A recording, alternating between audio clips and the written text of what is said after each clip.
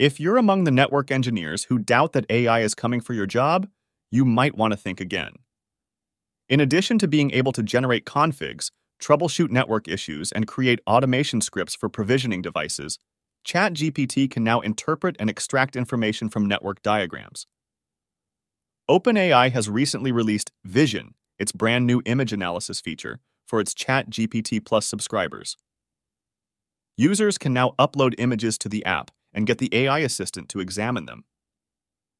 In this video, we're going to take a look at how we can use this new ChatGPT ability for network engineering purposes. Before we proceed, a word of caution. Make sure to consult and follow your company's policy regarding generative AI tools. Uploading private, sensitive data to cloud-based AI systems is a substantial risk that must be carefully considered. Let's start by checking what kind of useful information we can derive from an already existing network diagram. In the default mode, on the left side of the input bar, you'll find the Attach Images button, which you can use to upload your pictures.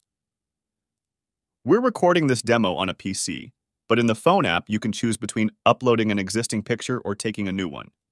We're going to use a simple 3-stage leaf spine topology with Juniper QFX switches. Let's try to come up with a real-life scenario, let's say listing all loopback IPs in JSON format, and see if ChatGPT can help us with this task. The answer is yes. The AI bot was able to provide the required data in the desired format. We can even tweak the host names to our liking, eliminating the hardware models from the suggested device naming.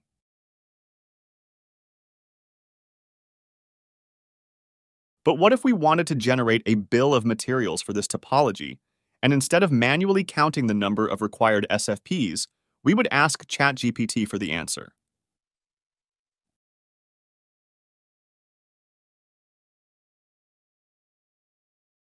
As we can see, ChatGPT was able to differentiate between the 100 gig SFPs and the 10 gig SFPs based on the interface names listed in the diagram. Moreover, it was able to correctly display the total number of required SFPs in a structured format.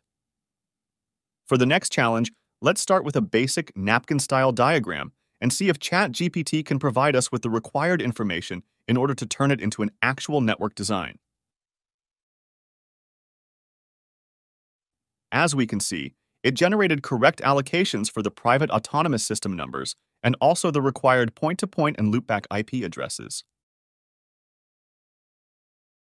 Wouldn't it be nice if we could just forget about Visio and instead just ask ChatGPT to generate all our diagrams from scratch? ChatGPT now includes the DALL-E 3 text-to-image AI model, so let's see what we can create.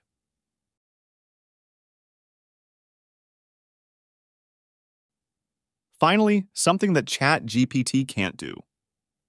It generated some surrealist results which aren't just incorrect, but also completely illegible. These hallucinated artifacts are so far away from being useful that it would seem very easy to argue that traditional network engineering skills are under no real threat. However, given the astounding progress that generative AI has made in the last 2 years, it might be just a matter of months before we'll have AI tools capable of generating complete network diagrams from scratch. In addition to reading network diagrams, the OpenAI bot can currently also perform many other tasks which are associated with a network engineering skill set. One example is generating configuration from scratch. Given an existing firewall filter, which is basically the Juniper equivalent of a Cisco access list, ChatGPT is perfectly capable of creating a new term based on our instructions. Not only is ChatGPT able to generate network configs, but it can also create automation scripts in order to make changes on network devices. We'll use a simple test case, modifying the time zone on a single device. As we can see, ChatGPT generated the full Python script, and the nice thing is that if you have any doubts about particular statements in the code, you can just ask, and the AI assistant will gladly explain.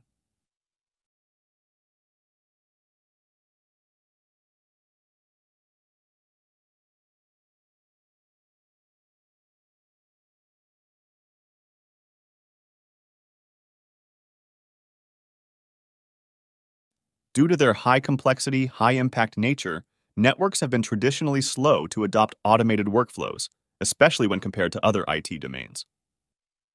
However, given the rapid pace at which generative AI is developing, it is highly likely that it will soon have a massive impact on traditional network engineering as we know it. What do you think about the possibility of AI replacing network engineers? We'd love to hear your thoughts, so please leave a comment, and if you've enjoyed this video, consider subscribing to our channel.